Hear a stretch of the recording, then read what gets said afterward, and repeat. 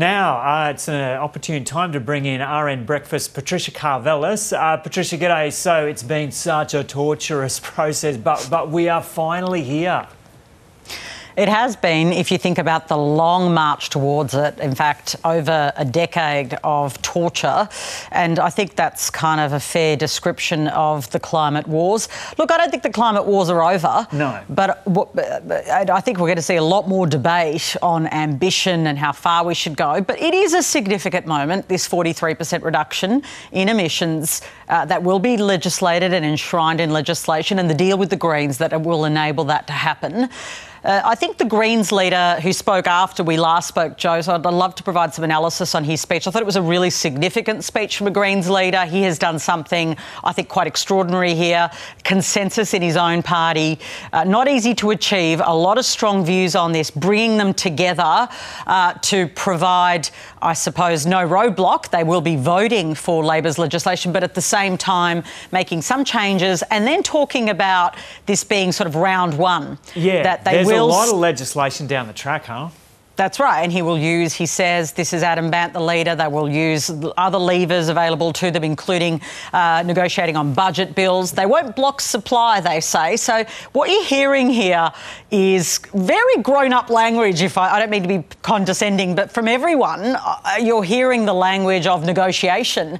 When Catherine Murphy from The Guardian, not our Catherine Murphy, but asked the question yesterday at the National Press Club of the Greens leader, about reflecting on the past and the way the Greens also have behaved. He gave a kind of a stock standard answer, but then he said what he's learned is that you've got to give a little. And what we're seeing play out on the parliamentary floor, literally imminently, in the next half an hour, you're going to see some of those votes with the amendments, and then this legislation will eventually pass the lower house, then go to the Senate, where it will eventually clear because the Greens have given it support. It will be a significant moment for Australia to enshrine this in legislation. Which brings me to the coalition, because I think the coalition are playing this very interestingly, right? OK, they're not voting for this legislation. That's a pretty significant decision to make after the message that was sent to them loud and clear, unequivocally from the electorate. But I spoke to leading moderate and shadow foreign affairs spokesperson Simon Birmingham about the legislation. He says the reason he's not voting for it is it's not necessary. And to be clear, even Chris Bowen has previously said, you know, they can do this without the legislation, although it does send a very significant message to the market. So legislating does matter still. But this was Simon Birmingham's response.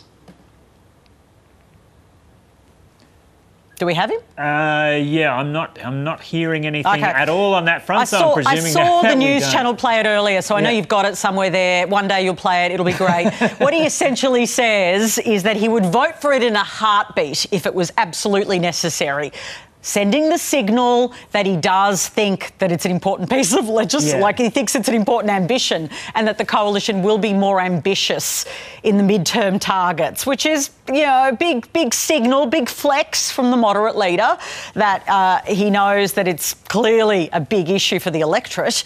Bridget Archer, who had revealed on RN Breakfast last week that she was going to cross the floor, will cross the floor. I put this again to the leading moderate, and he didn't condemn her. He said she's, you know, basically giving her some level of support and for having the right to do that. But and Patricia, who else should we, because we're probably going to be taking some of this live over the next couple of hours, who else should we be looking out for to cross the floor apart from Bridget Archer?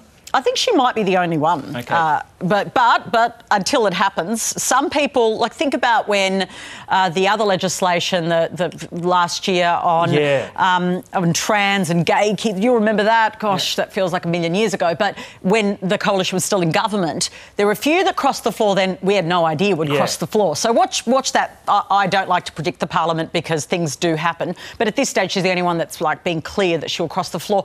And the moderates, including Simon Birmingham, feel like they've got to win. Not everyone would necessarily agree, but they feel like they've got to win because they've got a commitment from their leader, who is a Conservative, that they will have more ambition in their promise leading up to the next election and a different tone on climate. Either way, this is a big deal for Australia today. It's a big deal for the Labor government.